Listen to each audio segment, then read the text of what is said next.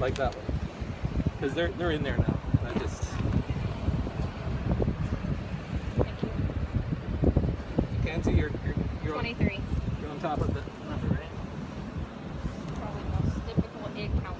I'm afraid if I let go of my left hand, it's going to collapse on top of them. Okay. I might be doing a better job getting the ants off right now. It's hard to get. I think that we need to have a 3-step processing. If you can, once you're able to move your hand, you try to get the ants off too. And then hand it to me. I'll try to get the ants off, and then Teresa will, because they're in there.